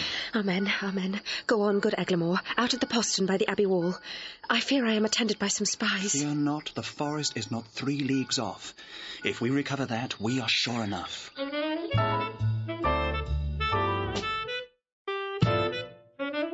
Sir Proteus! What says Sylvia to my suit? Oh, sir, I find her milder than she was. Oh. And yet she takes exceptions at your person. Oh. What, that my leg is too long? No, that it is too little. Oh. I'll wear a boot to make it somewhat rounder. But love will not be spurred to what it loathes. What says she to my face? She says it is a fair one. Oh, nay, then the wanton lies. My face is black. But pearls are fair, and the old saying is, black men are pearls in beauteous ladies' eyes. Oh. 'Tis true. Such pearls as put out ladies' eyes, for I had rather wink than look on them. How likes she my discourse? Ill when you talk of war. But well when I discourse of love and peace. But better indeed when you hold your peace. What says she to my valour? Oh, sir, she makes no doubt of that. She needs not when she knows it cowardice. What says she to my birth? That you are well derived. True, from a gentleman to a fool. Considers she my possessions? Oh, aye, and pities them. Wherefore? That such an ass should owe them? That they're out by lease. Here comes the Duke. How now, Sir Proteus? How now, Thurio? Which of you saw Ehle of late? Not I. Nor I. Saw you my daughter? Neither. Why, then she's fled unto that peasant Valentine. Oh! And Ehle is in her company. 'Tis true, for Friar Lawrence met them both as he and Penance wandered through the forest. Him he knew well, and guessed that it was she, but being masked, he was not sure of it. Besides, she did intend confession at Patrick's cell this even, and there she was not. These likelihoods confirm her flight from hence. Therefore I pray you, stand not to discourse, but mount you presently and meet with me upon the rising of the mountain foot that leads toward Mantua, whither they are fled. Dispatch, sweet gentlemen, and follow me. Why, this it is to be a peevish girl, that flies her fortune when it follows her. I'll after, more to be revenged on Ehle than for the love of reckless Sylvia. And I will follow, more for Sylvia's love than hate of Ehle that goes with her. And I will follow, more to cross that love than hate for Sylvia that is gone for love.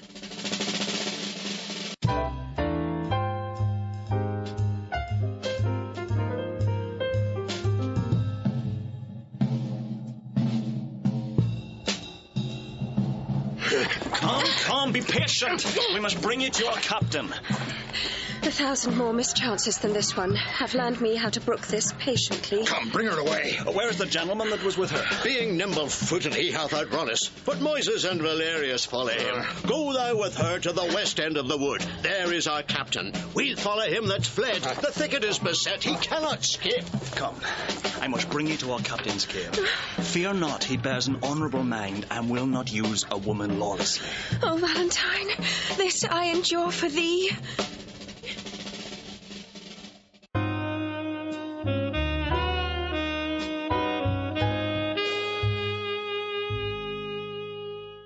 How use doth breed a habit in a man? This shadowy desert, unfrequented woods, I better brook than flourishing peopled towns. Here can I sit alone, unseen of any, and to the nightingale's complaining notes tune my distresses and record my woes. O thou that dost inhabit in my breast, leave not the mansion so long tenantless, lest growing ruinous the building fall and leave no memory of what it was. Repair me with thy presence, Sylvia. Thou gentle nymph, cherish thy forlorn swain. What hallowing and what stir is this today? These are my mates that make their wills their law, have some unhappy passenger in chase. They love me well, yet I have much to do to keep them from uncivil outrages. Withdraw thee, Valentine. Who's this comes here? Madam, this service I have done for you, though you respect not aught your servant doth, to hazard life and rescue you from him that would have forced your honour and your love. Vouchsafe me for my meed but one fair look. A smaller boon than this I cannot beg, and less than this I'm sure you cannot give. How like a dream is this I see and hear. Love, lend me patience to forbear a while. Oh, miserable, unhappy that I am. Unhappy were you, madam, ere I came, but by my coming I've made you happy. By thy approach thou makes me most unhappy. And me, when he approacheth to your presence. Had I been seized by a hungry lion, I would have been a breakfast to the beast rather than have false Proteus rescue me. Oh, heaven, be judge how I love Valentine, whose life's as tender to me as my soul, and full as much, for more there cannot be, I do detest false, perjured Proteus. Therefore be gone. Solicit me no more. What dangerous action stood it next to death would I not undergo for one calm look? Oh, 'tis the curse in love, and still approved when women cannot love where they're beloved. When Proteus cannot love where he's beloved. Read over Julia's heart, thy first, best love, for whose dear sake thou didst then rend thy faith into 1,000 oaths, and all those oaths descended into perjury to love me. Thou hast no faith left now, unless thou'st two, and that's far worse than none. Better have none than plural faith, which is too much by one. Thou, counterfeit to thy true friend. In love, who respects friend? All men but Proteus. Nay, if the gentle spirit of moving words can no way change you to a milder form, I'll woo you like a soldier at arm's end, and love you 'gainst the nature of love. Force ye! I'll force thee yield to my desire! Damien! Let go that rude, uncivil touch, thou friend of an ill fashion. Valentine. Thou common friend, that's without faith or love, for such is a friend now, treacherous man. Thou hast beguiled my hopes. Naught but mine eye could have persuaded me. Now I dare not say I have one friend alive. Thou wouldst disprove me. Who should be trusted when one's right hand is perjured to the bosom? Proteus, I am sorry I must never trust thee more, but count the world a stranger for thy sake. The private wound is deepest. O time most accursed, 'mongst all foes, that a friend should be the worst. My shame and guilt confounds me.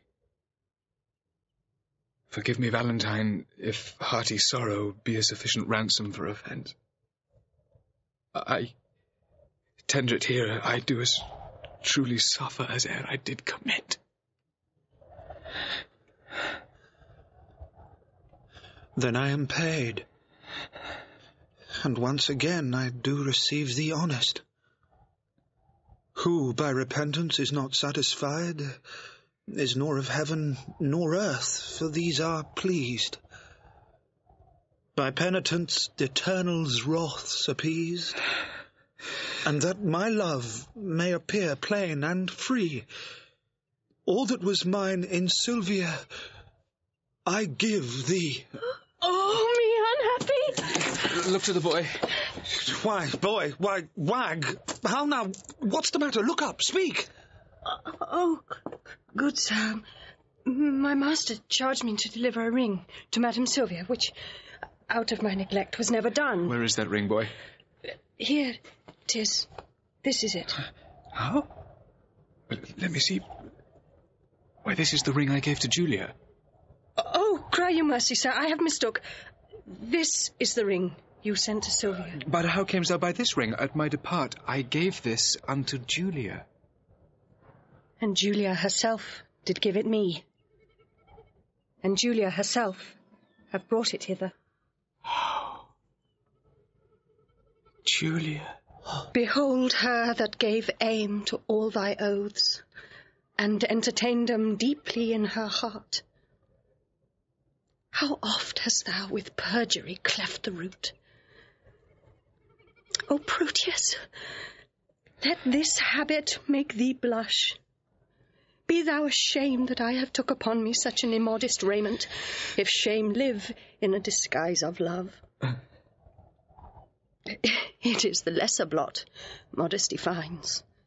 Women to change their shapes, than men their minds. Than men their minds?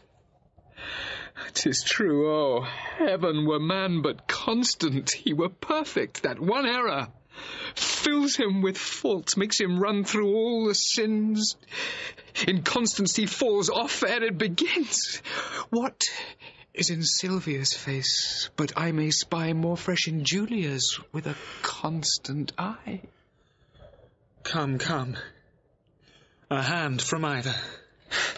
Let me be blessed to make this happy close. 'Twere pity two such friends should be long foes. Bear witness, heaven, I have my wish for ever. And I mine. Rise! Rise! Forbear! Forbear, I say. It is my lord the Duke. Your grace is welcome to a man disgraced. Banished Valentine. Sir Valentine? Yonder is Sylvia, and Sylvia's mine! Curio, give back, or else embrace thy death. Come not within the measure of my wrath. Do not name Sylvia thine, if once again Verona shall not hold thee. Here she stands. Take but possession of her with a touch, I dare thee but to breathe upon my love. Sir Valentine, I care not for her, I hold him but a fool that will endanger his body for a girl that loves him not. I claim her not, and therefore she is thine. The more degenerate and base art thou to make such means for her as thou hast done, and leave her on such slight conditions. Now, by the honour of my ancestry, I do applaud thy spirit, Valentine, and think thee worthy of an empress, love. Know then, I here forget all former griefs, cancel all grudge, repeal thee home again, plead a new state in thy unrivalled merit, to which I thus subscribe. Sir Valentine, thou art a gentleman and well derived.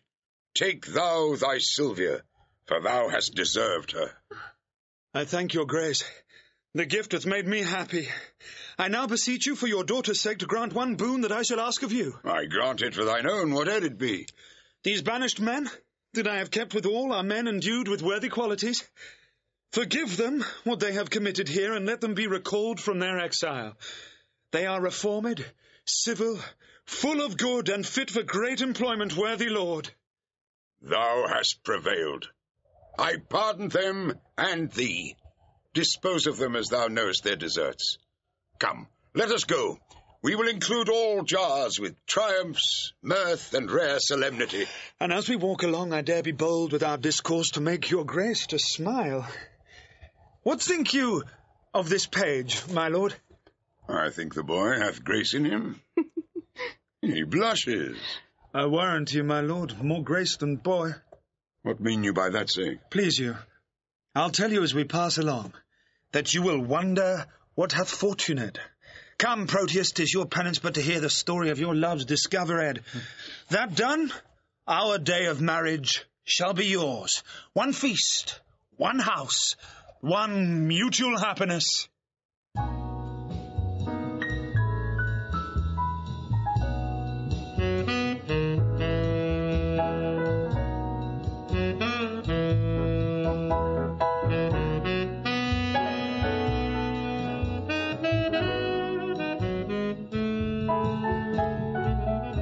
In The Two Gentlemen of Verona, Proteus was played by Michael Maloney, Sylvia by Saskia Wickham, Valentine by Damien Lewis, and Julia by Lucy Robinson. John Woodvine played Launce, Nicholas Murchie, Speed, Trevor Martin, the Duke of Millen, and Desmond Barrett, Furio. Arthur Cox played Antonio, the host and the second outlaw, Andrew Alston, Eglamour and the first outlaw, James Green, Panthino and the third outlaw, and Sarah Jane Home, Lucetta. Other parts were played by members of the cast.